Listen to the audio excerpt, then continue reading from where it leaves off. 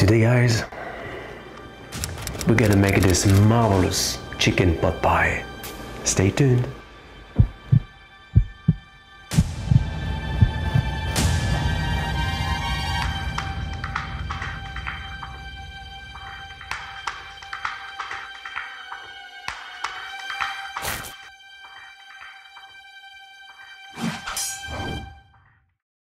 For the crust, I am going to use the pâte à pâté recipe, the one that is used to make pâté en croûte.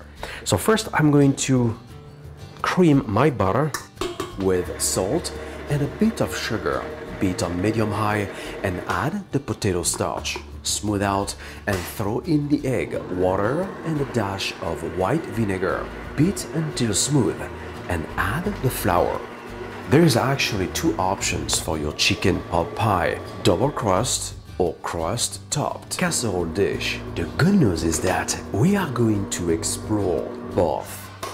Voila, just combine. Wrap up and chill completely.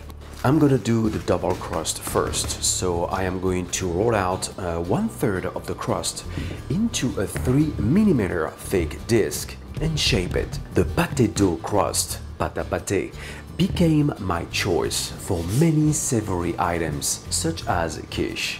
Easy to handle and so good.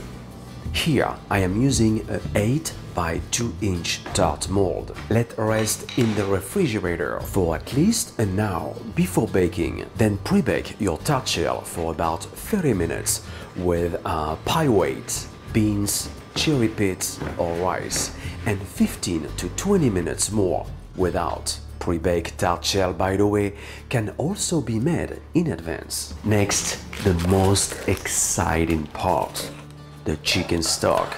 You want it to be rich in flavor, simply the best, and make it in advance. Refrigerate for a few days or freeze for weeks. It's so convenient.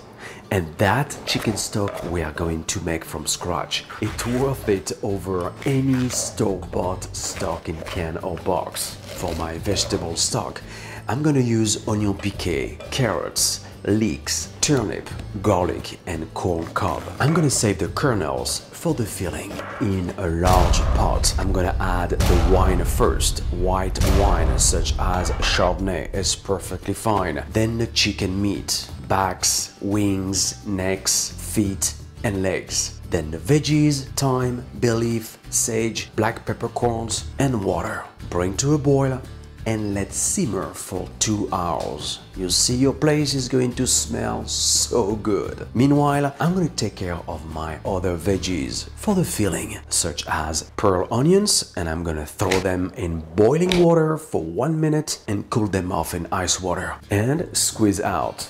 How cool is that? To follow, I'm gonna peel and cut some celery stalks into medium dice cubes using my favorite Sentoku knife. Baby carrots, though, should be cut into 1/4 inch thick slices or medium dice if using regular carrots. To know more about it, watch my video, Basic Knife Skills. Not to mention that veggie trimmings can definitely be thrown in the stock. Speaking of which, it's been cooking for 2 hours plus. It is time to remove all of the solids. And you can save the carrots and the other veggies if you want, but we are not going to use them for the chicken pot pie though. I'm gonna spread the chicken parts onto a large baking tray to cool a little bit before boning. Meanwhile, I'm gonna sieve the stock and cook my pearl onions for 5 minutes,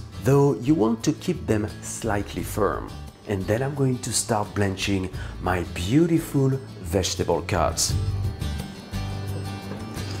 English peas, carrots, celery, and corn kernels.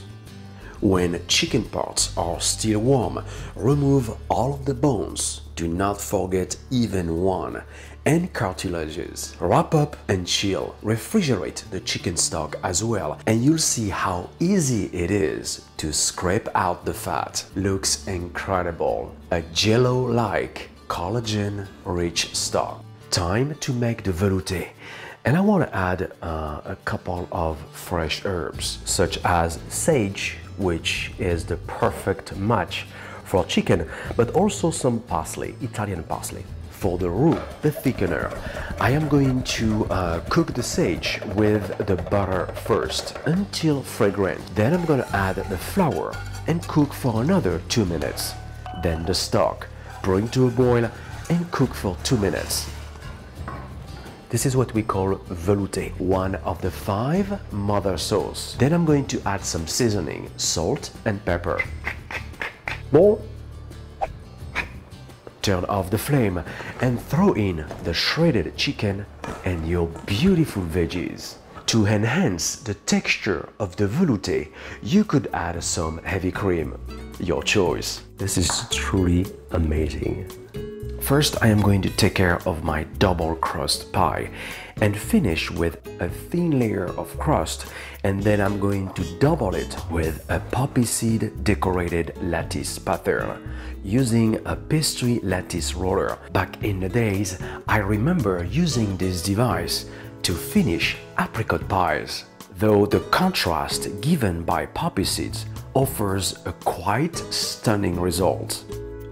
Next, my chicken pot pie casserole. So what I'm going to do first, I am going to freeze a very thin sheet of crust, and then when it's going to start to thaw, I am going to cut out leaves for decoration. As soon as it is done, freeze again. In the meantime, I'm gonna top my chicken pot casserole with a disc of crust, 1 inch, 2.5 centimeter larger in diameter than the dish, and pinch the edges. I hope, guys, you have enjoyed this exceptional chicken pot pie episode. To get the full recipe, well, you know it, right? Go to brunoskitchen.net. For now, please subscribe, like my page on Facebook, and follow me on Twitter, Instagram, and Pinterest at Bruno Albouze. Bon appétit and see you next time. This is it.